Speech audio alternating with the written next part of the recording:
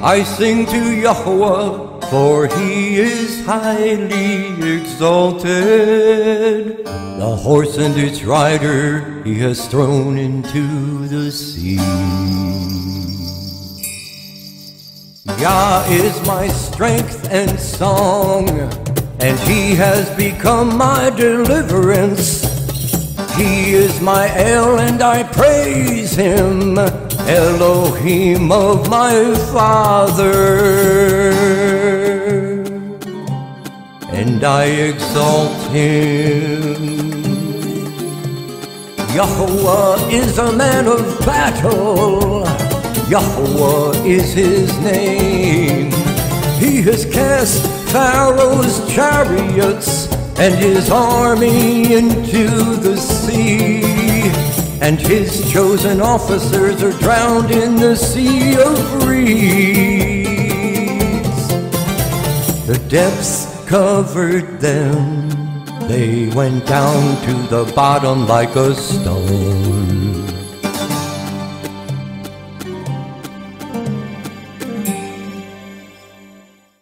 Our Abba in heaven, we hallow your set-apart name. Your kingdom come, and your will be done on earth as it is in heaven.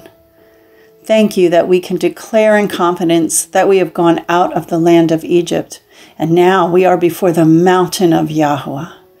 We are grateful for making us witnesses of what you have done to the Egyptians, and how you have and will continue to bear us on eagle's wings and brought us to come near you. Thank you for giving us ears to hear your voice and giving us the strength to keep your covenant so that we are a special treasure to you, O Yahuah, above all people. For all the earth is yours, and we are unto you a kingdom of priests and a set-apart family. Thank you for laying before us all these words which you, O Yahuah, had commanded us. And so we as a people, in one accord, in one spirit, gathered in your name, we answer you in our hearts together and say, all that Yahuah has spoken we will do. And now we prepare our hearts to hear what your Ruach Hakodesh has for us this celebration of Shavuot. Psalms 67. Elohim be merciful unto us, and bless us, and cause his face to shine upon us. Selah. That thy way may be known among the earth, thy saving health among all nations. Let all the people praise thee. O Elohim, let the people praise thee. O let the nations be glad and sing for joy. For thou shalt judge the people righteously, and govern the nations upon the earth. Selah. Let the people praise thee, O Elohim. Let all of the people praise thee. Then shall the earth yield her increase, and Elohim, even our own Elohim, shall bless us. Elohim shall bless us, and all of the ends of the earth shall fear him.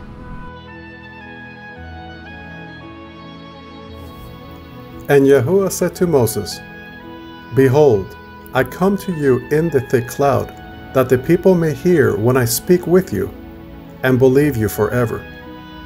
Go to the people and consecrate them today and tomorrow, and let them wash their clothes, and let them be ready for the third day. For on the third day Yahuah will come down upon Mount Sinai in the sight of all the people. Then it came to pass on the third day, in the morning, that the people witnessed the thunderings and lightnings. And they saw a thick cloud on the mountain smoking, and the sound of the trumpet was very loud. So all the people that were in the camp trembled and stood far off. Then they said to Moses, You speak with us, and we will hear.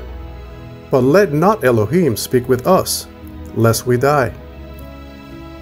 And Moses said to the people, Do not fear, for Yahuah has come to test you, and that his reverent fear may be before you, so that you may not sin.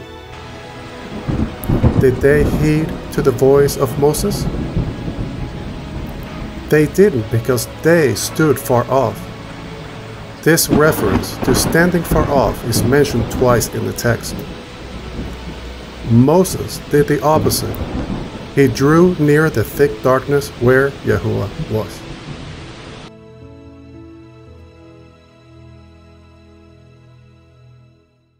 In obedience to the instructions detailed in the Book of the Covenant, from Leviticus chapter 23, verses 15 and 16, the disciples counted from the day after the Sabbath, from the day that they brought the sheaf of the wave offering.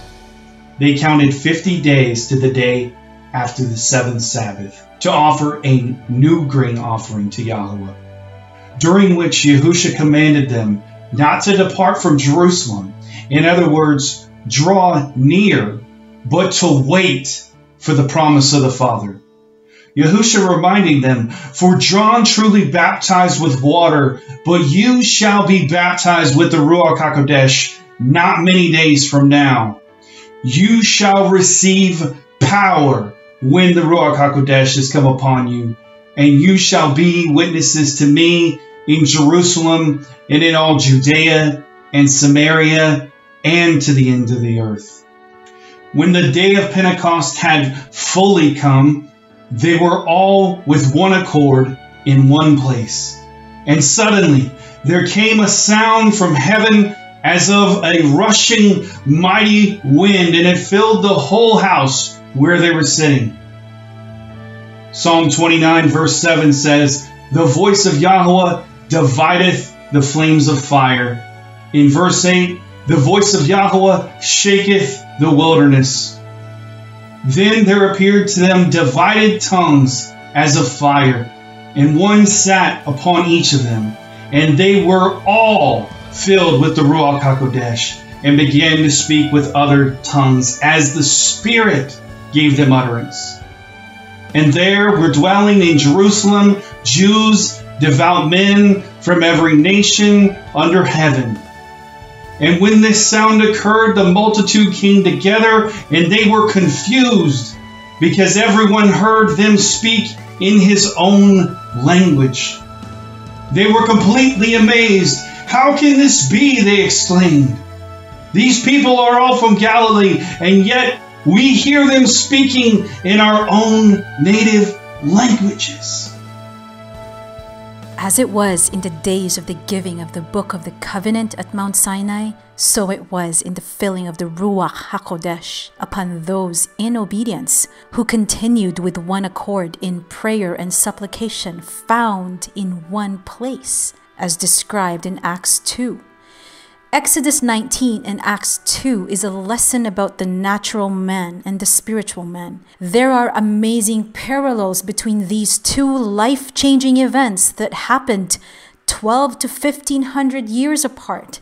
What were they? Well, both events happened to a newly redeemed people. In both times, the number 3 seems to be repeated a couple of times. In the Exodus account, it was on the 3rd day Yahuah came down upon Mount Sinai. And in Acts 2, it was in the 3rd hour of the day that Peter raised his voice, and those who gladly received his word were baptized. And that day, about 3,000 souls were added to them. And in Exodus 32:28, in the event of the golden calf, that about 3,000 men of the people fell that day. Both events had similar sounds and symbols: wind, fire, smoke, voices. Did you know the Hebrew word translated thunder in Exodus is kolot? Strong's H6963, which means voices or languages. Think about this in light of the Acts 2 event. Both events involved Yahuah's people receiving a gift, Torah and Ruach Hakodesh. The fire at Sinai was one fire visible by all. The fire at Pentecost was individual fires on every person, and also seems to have been visible by all. There is a notable difference, though, in the fruit of the actions of the children of Israel in Exodus and the disciples or the apostles in the Acts account. In the event at Mount Sinai, the people kept their distance and hid from the fire. But in Acts, the fire came to the people. So today we're going to examine briefly what the difference is in how the children of Israel responded to Yahuwah's presence. And we're going to compare that with the acts or the actions of the Ruach Hakodesh through the apostles that led to the preparing and the receiving of the Ruach Hakodesh in Acts 2. Reading through the account in Exodus, we see that Moshe, who was a Melchizedek priest, was the one who drew near where Yahuwah was. Is it any wonder why his name means drawn? Drawn, that comes from a root word to draw.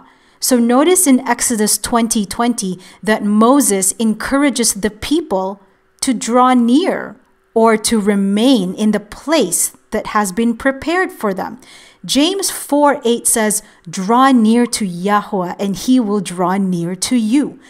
How was the children of Israel to draw near, you might ask? Well, if you look at what Moses tells them is to not fear, for Yahuwah is proving or testing them so that they may not sin. You see, John the Beloved tells us that perfect love casts out fear.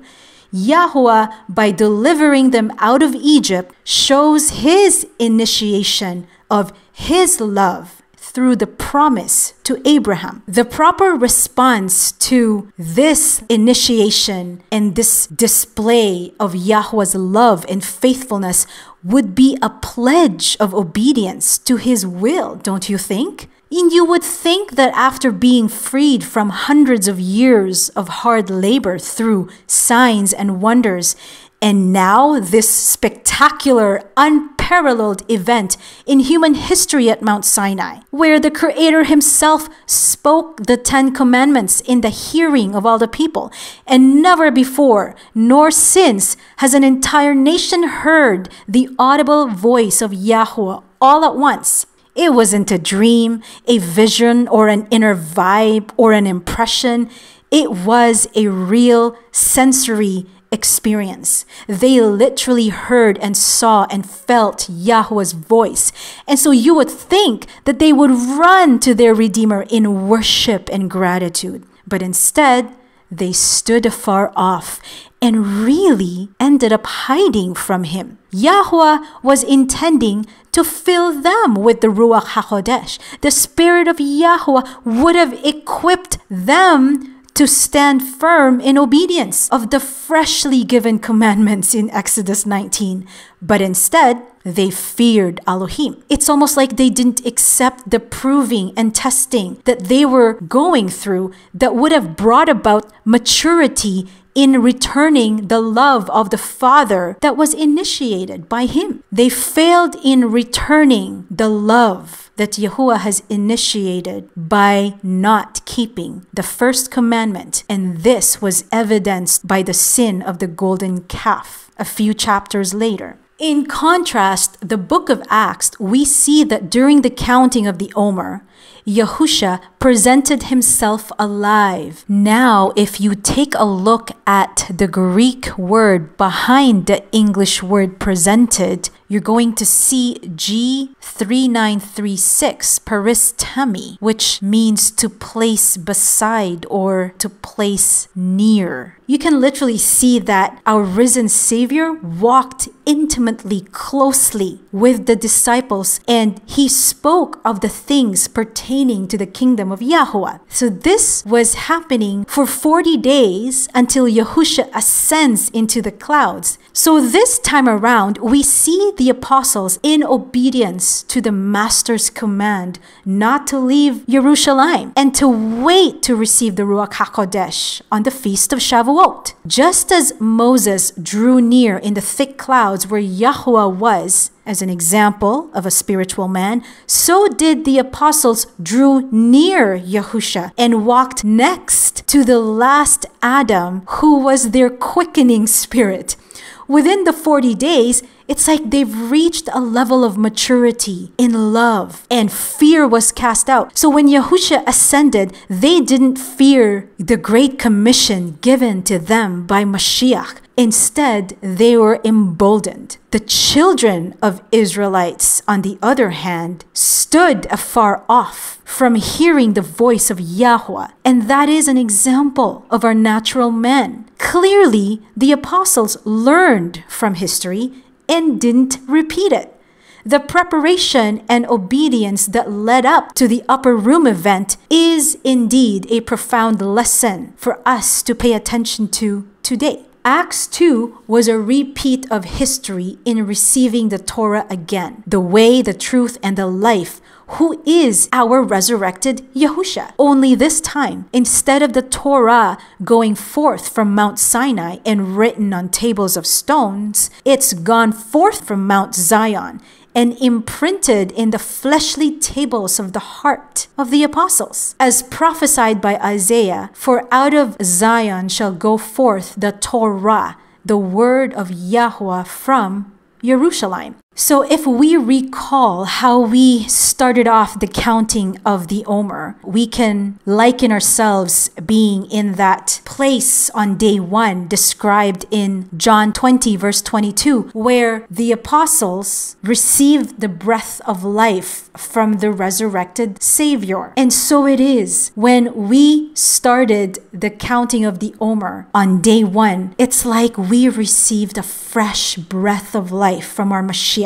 that allowed us to walk in obedience and discipleship of observing and keeping the counting of the Omer, following Yahusha wherever we were led in reading the spoken word this last 49 days. Did you find yourself contemplating and speaking the things of the kingdom of Yahuah? And did you find yourself drawing nearer and nearer, panim to panim, in the presence of our coming King? And while we were doing that, we were really learning how to walk in spirit so we don't fulfill the lust of the flesh. So to this point, on day 50, on the celebration of the Feast of Shavuot or Feast of Pentecost, because we had walked in obedience, we are then earthen vessels prepared and readied to be filled by the Ruach Hakodesh. So on day 50 of the Omer counting, on Shavuot, we are then empowered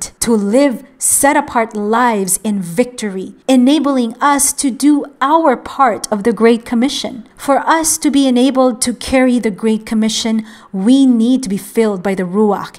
And being filled by the Ruach really helps us walk the 7 Spirit of Yahuah described in Isaiah 11, verse 1 and 2. This is the breath that is breathed into us, into our nostrils, that panim to panim. I hope we realize the birthright of the inheritance that the promise to Abraham gives us. And how we take possession of the promise is by keeping the commandments. Because when we keep the commandments, that's when we have Yahusha go before us. He goes before us, assuring our ability to take possession of the inheritance. The children of Israel was redeemed out of Egypt as recipients of the inheritance. But notice, not all took possession of the promised land. You see, there's a difference. We cannot take possession unless the angel of Yahuah, Yahusha, drives the enemies out of the land. And we see this account detailed in Exodus 23 from verse 20 to 33. All the promises detailed in this account. It starts off with, "Behold, I send an angel or a messenger before you to keep you in the way and to bring you into the place which I have prepared." It's interesting to note that the English word before means panim, which means faces in Hebrew, or panim to panim.